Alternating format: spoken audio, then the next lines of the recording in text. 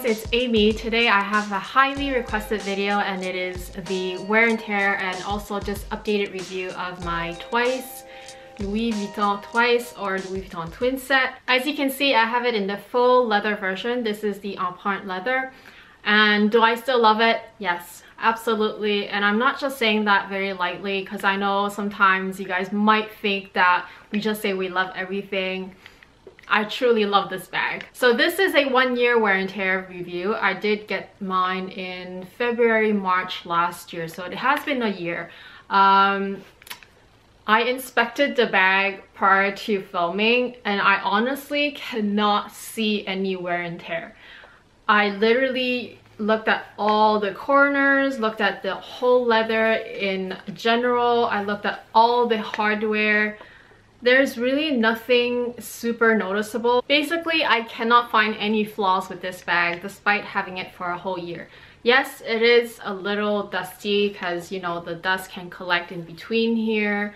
You know, the inside, because it's a microfiber lining, it does, you know, attract, you know, white spots like that. And you know, there's a bit of dust in the inside at the very bottom, and as well as the middle compartment, you will see that there's just, you know, some collection of dust. And I even have like, I have like a mark here, but at first I thought I maybe scratched it and exposed the leather. I don't even know what it is. I'm suspecting that it's maybe just like a drop of ice cream. Maybe not even a drop, it was like you know, just a little bit of ice cream that got on it and dried. Very minor superficial scratches on the hardware. There's almost none. Like honestly, sometimes when I see new stock at the Louis Vuitton boutique or like maybe the display models, they sometimes have more scratches than this. So I seriously cannot complain about how well it has worn. Now, if you guys purchase from me or if you guys just know me in general, I am very careful with my items. I don't necessarily, you know, super worry or super baby my items, but I'm very careful and I, you know, make a point not to try to knock it around or try to avoid people and bump into things. I take care of my bags really well, so, you know, like that could be one reason, but I just think that this leather is so hard wearing. I mean, I would have no problems wearing this to traveling and going to, you know, crowded places. As far as the leather, the actual imprint, it doesn't look like it's fading or that it's, you know, becoming more shallow. It still looks really, really pretty even from far. I mentioned at the very beginning during my first impression that some of the like fraying of the edges, like the very beginning of the zipper where it's just the fabric part. I mean, it kind of bothered me at the beginning when I first unboxed it and when I first reviewed it, because that's the first thing, or that's one of the things that I noticed. But honestly, after using it and when you're using it, you really cannot tell and you really just don't even think about it. The stitching, everything is beautiful. There's no cracking. As far as the stretching of the leather, I think maybe it did expand a little bit because you can tell from the leather softening on the edges a little bit. I don't know if you can see, it slouches a little bit, but I wouldn't say that it expanded to the point where you feel like it's an old bag. I still feel like when you look at it that it looks like a new bag or in a very, very good, very excellent condition used bag. Because of the opening of the front pocket, it's just the easiest for me to access my wallet, since the wallet pretty much takes up the entire length of the bag, as opposed to having to avoid the zipper teeth, because you can put it in the back.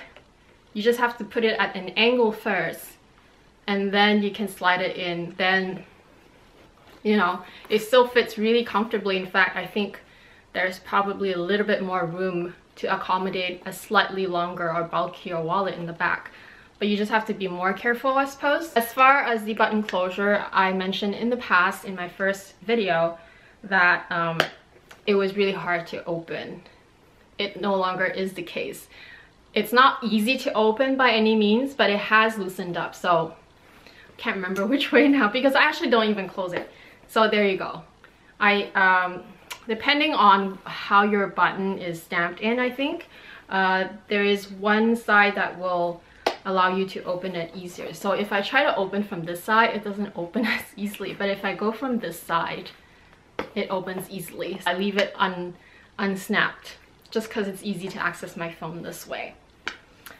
The middle compartment, I use it not for my phone because I feel like the stitching that is here and here that holds the two pockets together, I fear that if I pull this too much, or if whatever I put inside here is too bulky, that it will, you know, sort of pull the leather around the stitching and cause damage. So I don't put anything that is very thick in there. I think probably the most I would go is for a card holder like this, which will fit very nicely. Now, also keep in mind, sorry for my throat, my gosh, I can't talk. So also keep in mind that right now my bag is completely empty on both sides. So it just feels like, how can you not fit your phone in there, right? You can, like I'm saying, you can, but it's just once both sides is completely full of stuff, then the middle compartment becomes just like a stiffer compartment for you to use. So I like to use it for, say, my bus pass or receipts, or just, you know, if you had like money that you wanted to hide temporarily or very quickly, you just finish with the cash register and you just want to put everything somewhere. This is the nicest compartment to use for that. This compartment is a little bit wider and it's a little bit thicker, so I do like to put bulkier things in here, and I find that it's perfect for my camera, my keys, my card case, just basically any knickknacks that, you know, is slightly bulkier. And of course I said wallet you can also put in there, and I feel like it is a larger compartment. So I know one of you asked me that you don't have the Emily, that your wallet is actually a little wider than this. So if your wallet was actually wider than the Emily or bulkier than the Emily, it may still fit in the back because you do have a little bit more.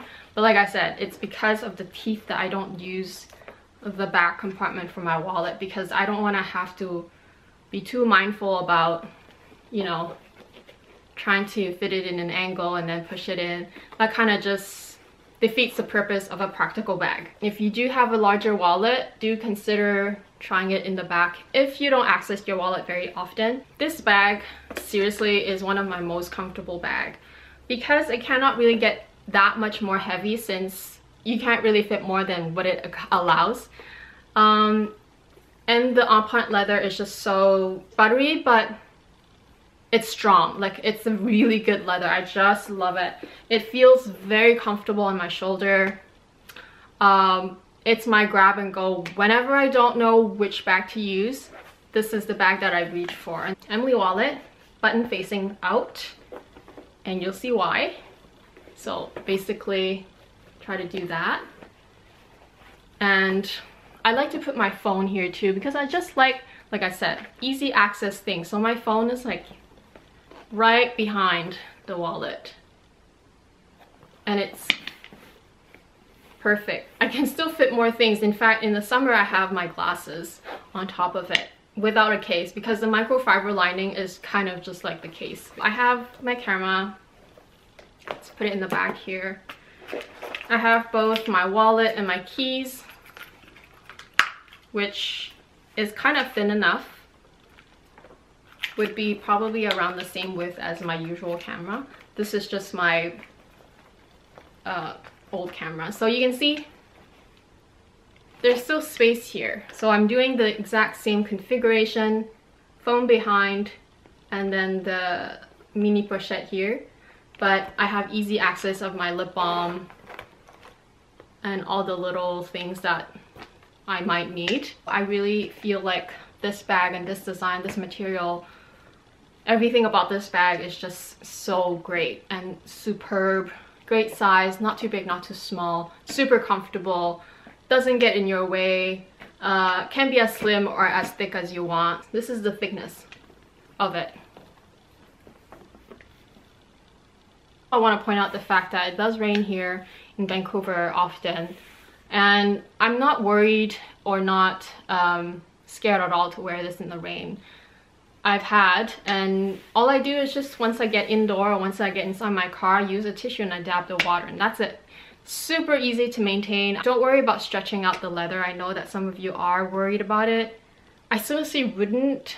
I feel like this is a bag that is really, like, some bags you want to be careful and want it to look perfectly new and shiny and all that. Like, I feel that way with the Chanel Mini sometimes.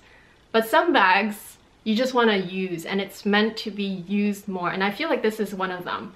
I feel like this bag, I just want to use it and I'm not afraid to use it. So quickly, the dimensions are 9 inches across, 6.5 in height, and the strap drop at the shortest setting is 20 inches and the longest setting is 22.5 inches strap drop. And what I mean by strap drop is like from the middle of the bag here all the way to the top over here. And like I mentioned, mine only has 5 settings. I think the new ones have 7, so it's possible that it's a slight difference now, but the shortest setting, which is 20 inches, works really well for me.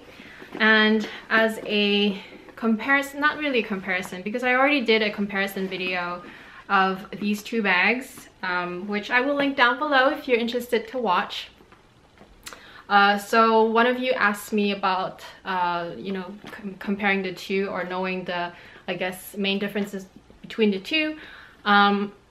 They have, I guess, similar type compartments, which I love.